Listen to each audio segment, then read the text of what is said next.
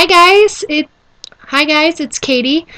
Every time my camera goes to record me, it always like stops right before it starts recording. So I start talking before it's even recording. So if you hear me repeat things, yeah, that's why. Anyways, surgery update.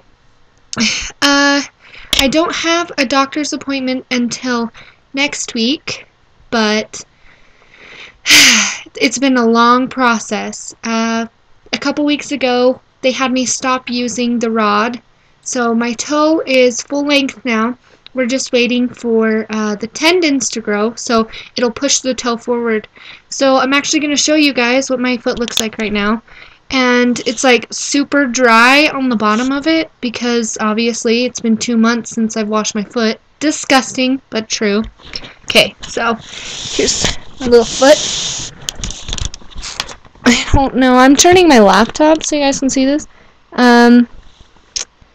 So you can see the rod sticking out of there, but you can't really see my toe too well. But I think I'm going to show you the bottom of my foot. It's kind of sick, but what the heck? It's YouTube, right? Okay. So that's the bottom. It looks dirty.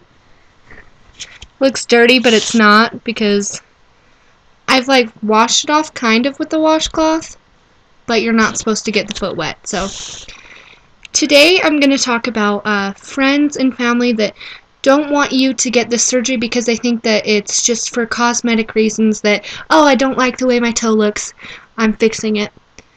Well, I've actually had a lot of people that have told me that it's stupid that I got this surgery.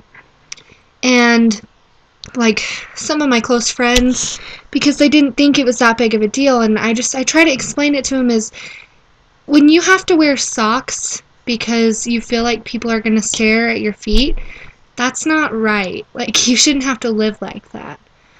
So if people ask why I got the surgery, I just say, oh, it's because of it's going to affect my balance in the future, or the shorter toe is putting more weight on the other foot, or something like that. I don't know. I'm smart. I make up excuses. Because honestly, when you have to hide that, it's a big thing. So a lot of people don't understand that, but just do it for yourself. Don't do it because, or don't not do it because your family says no, or your friends think that it's stupid.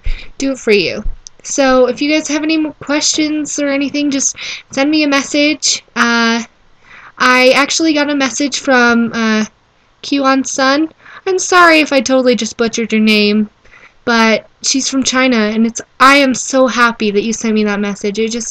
I'm making these videos for people who have had these problems, so just message me. Alright, thanks guys. Bye.